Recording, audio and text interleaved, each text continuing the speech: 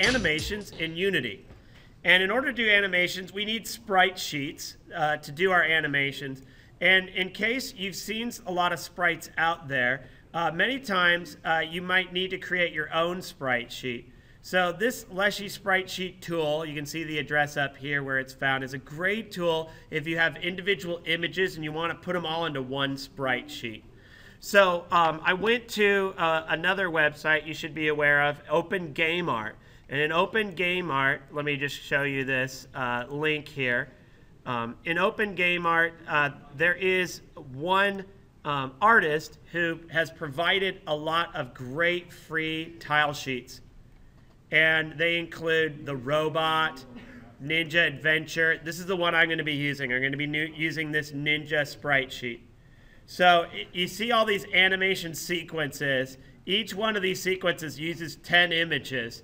So we're going to use those to build out a slide sheet. You will notice that it's public domain. So this artist has shared that freely. So I just want to give a shout out. Nice job. And so let me just show you how to do this. So once you've extracted your folder of images, you will have a folder called PNG. So it's called Ninja Adventure. When you extract all your files, you'll see PNG. And we're going to take the first animation sequence, which is idle. You'll notice it's 000 to 009, and then it goes to the next sequence. Now, in order for this style sheet creator to work, you got to be careful. You want to highlight all of the sprites, but you would like, if you have them ordered, you want to make sure you initially click on the first sprite. If I were to click on idle 4, for example, and I drag that out and I let go, this first image would actually be the 4th image, or actually the 5th image, and then it would count up to 000 or 009 and then start over. So you have to be careful when you do that, that you click on the first in the series, drag it over. And on the sprite map, you can see all the image titles here. Plus, you can see the side, like the position, the left-hand side, the right-hand side. So this gives you an idea of where the location of all the sprites are. You give it a name, like Ninja Idle. And you click Save, and it will save one solid sprite sheet for all of these, and you can now use that in your game. So as soon as that's done, I'm going to right-click on here. I'm going to click on there and choose Show in Folder. That's the graphic I'm looking for. I'm going to go into my Unity game. And at this point, I have no Ninja game object, so I'm going to create my Ninja in here. So I'm going to go to Game Object, and I'm just going to create an empty one. That's Control-Shift-N. And then I'm going to rename it. So I'm going to double-click it here. I'll rename it and name it Ninja. Okay, so that's my game object. If you look in the inspector, he has a position, a rotation, a scale, but there's nothing to really look at here. If we zoom in, we don't see anything when I click on Ninja. See that? So we're going to have to add components for it. So there's a series of components you want to add. The first one, of course, should be what's called the sprite renderer. In fact, I'm going to create a sprite folder to save my sprites that I just created. So I'm going to create a new folder. Notice my assets, I've already selected sprites. Create a new folder, and I'm going to title it Ninja. And then I'm going to open that folder. So now I can go to the file, Ninja Idle. I'm going to drag it right into this window, let go. I've got my sprite in there. And I'm going to want to add a couple items here. So first of all, I want to point out that this image, if I click on here, you can expand it and you can see what it's made up of. And if I look over, once I select the sprite, I see the inspector. The inspector will say that it's a sprite 2D and it's used for a sprite. Then we have sprite mode single. Well, this is actually a sprite sheet, so it's multiple. So I click multiple. I'm going to leave pixels per unit at 100, and that's 100%, I believe. I'm going to click Sprite Editor, and now it's going to open up the sprite for me to edit. So in order to slice it, it really is handy to know the width and height of all your images. unfortunately, when I did this the first time, I had to basically just guess. I believe it was something like 53. I'm going to try 100. I'm going to click slice. 53 wide, 100 tall. Pixel size is way off. So now I'm going to have to adjust that. Of course, if you do a little very simple math, you'll see 1, 2, 3, 4. So it's about 200 pixels, maybe even more wide. So let's try doing that, quadrupling it. We'll do 200 by 400, click slice. The height is still off, so you want to just keep adjusting it till you get it right. Now, I actually see that it's 232 by 439, so I'm going to go ahead and try that out. So, the slice turns out by looking at the sprite sheet, it's 232, 439. One of the things I want to do is zoom in on my sprites and see if this is indeed true. I want to look at the left edge, the top, and I want to look all the way down the right, and I want to just make sure that you see that it lines up perfectly on the sprite. Now, this one is cut off by 1 pixel. You can see it extending to the right. This one's cut off by 2 pixels. So I can clearly tell these probably need to be offset. And let's look at the bottom of our sprites and make sure, yeah, those are offset too. So what we want to do is we're going to create padding. I think we want to do padding because it's not an offset. We want to put a little space in between all of our grids. You see how it moved down a little bit? So I'm going to zoom in here. Those pixels, those are off by 1 pixel. You want to look at the left. You want to zoom in on the right. You want to look at the top and the bottom. Make sure nothing is cut off. It's the best way to make sure everything's going to slice just right. Looks good. I click apply and I can close it. And I will have my sprite, all my little sub images for my animations.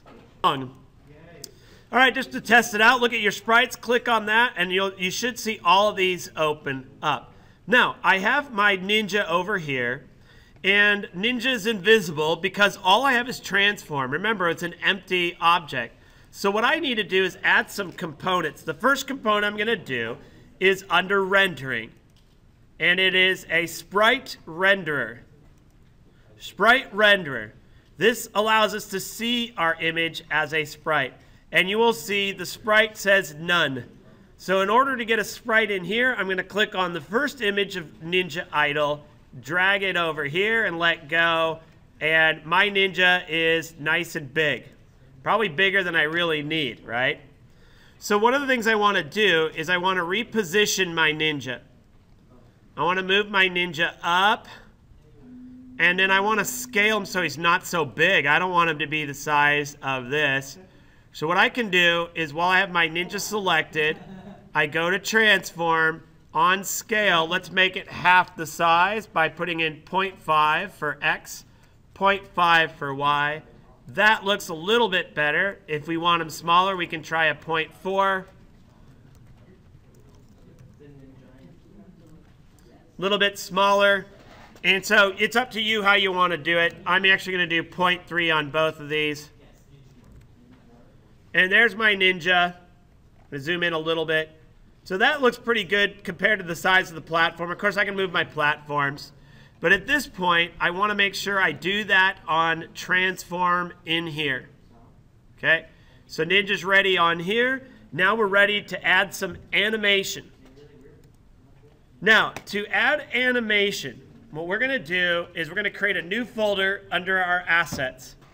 Just like we had one for physics, scripts, sprites, we're going to do one for animations. So in animations, I'm going to create a subfolder for my Ninja.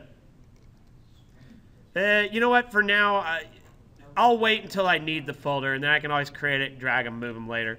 What I want to do is add an animation for my character, but I need to actually add 2 items.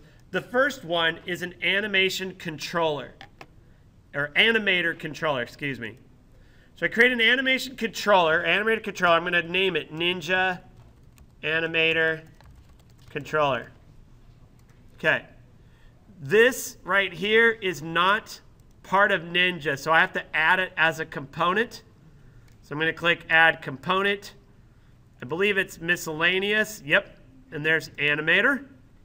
I'm going to take this, drag it over to the controller, and now my Ninja has an animator.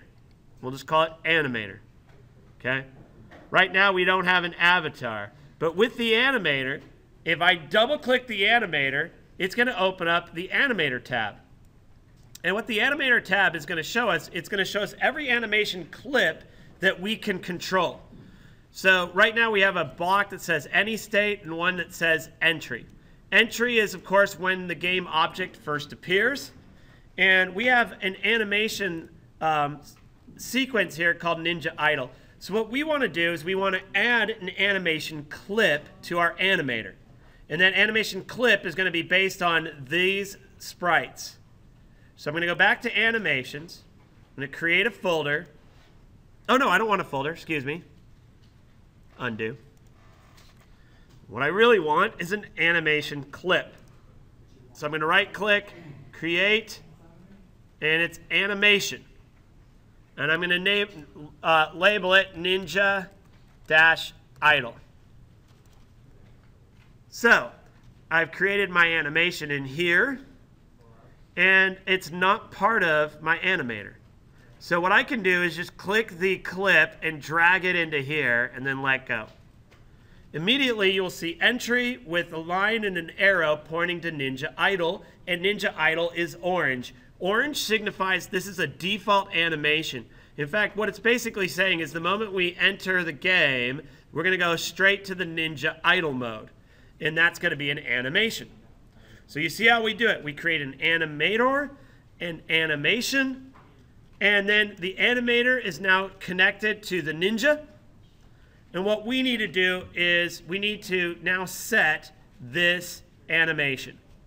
So what we're going to do is we're going to create a new tab over here to view and edit the animation. Now I'm going to see what happens if I just double click it. Sure enough, it didn't do anything. So I'm going to go over here. I'm going to add my tab for the animation. And you'll immediately see a timeline here. If I drag that over, well, it's hard to drag it over. So if I were to drag this over, you'd see more of a timeline going up to 2 seconds. Okay, my Ninja Idle is only 10 images, so it's going to be a lot shorter than that. So what I need to do is I need to actually get my pictures and put them on the animation timeline. So what I have to do here is go to the Ninja folder. There's Ninja Idle. I want to grab all of these pictures. So I'm going to hold down Shift, click on the first, then click on the last. And then just in case, I'm going to click on the first one and drag it over into this window. And it's not working yet. And the reason why is I need to select Ninja first.